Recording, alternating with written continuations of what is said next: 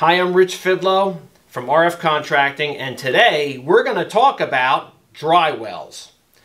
Now, on the board we have an illustration of a dry well. It's simply a hole in the ground, and you line that hole with filter fabric, all sides plus top and bottom. You fill it with clean gravel, and the voids between the stone is your gallon capacity for holding water.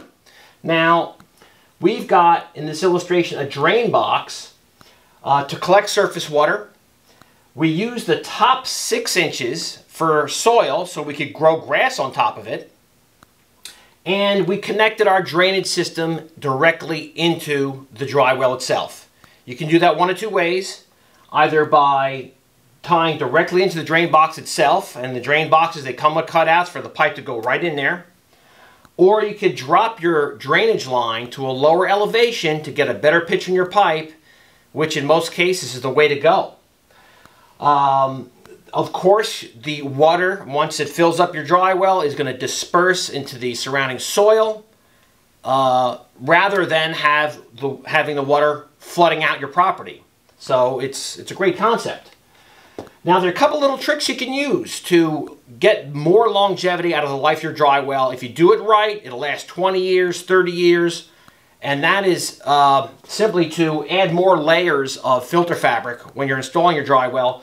In this illustration I have, in addition to all sides plus top and bottom, another layer of filter fabric about 2/3 of the way down of the dry well, and another one about 1/3 the way down. Okay? Now, let's talk about gallon capacity. For this illustration, we're talking about a hole that's 8 foot wide by 8 foot wide by 4 feet deep. And I have here 3 foot 6 inches, simply because you're going to use the top 6 inches for soil because you want to grow grass on top of your dry well and not just have an open gravel pit. That equates to 224 cubic feet. Now, each cubic foot, it holds 7.5 gallons of water, empty. So 224 cubic feet times 7.5 gallons per cubic foot equals 1,680 gallons.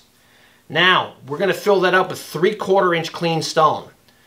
The 3/4 inch clean stone will take up 45% of the volume of the hole and leave 55% of the volume of that hole for water capacity. So your 1,680 gallons is, times 55%, equals 924 gallon capacity using the 3/4 inch stone. You can get more water capacity by using 2 inch to 3 inch clean gravel rather than the 3/4 inch clean gravel. The 2 to 3 inch gravel will give you 65% water capacity versus the 55% when using the 3/4 inch clean, for 1,092 gallons capacity. Now, that might sound like a lot of water. However, if you look at a property, it's flooded out, how many gallons is that really that's sitting on top of the land? It could be several thousand gallons. So you may want to do some calculations, figure out how big of a dry well you want to install. We installed one recently that was 18 by 22 by 10 feet deep. The reason we had to do that, there was an addition put on the building, and the municipal engineers determined that they exceeded their lot size for impervious areas for runoff, and they made the property owner install this large capacity dry well because they simply didn't want all that runoff into their stormwater system. So there's a few things to consider there. But they work really well, the dry wells, and that's all we have for you today, and we'll see you next time.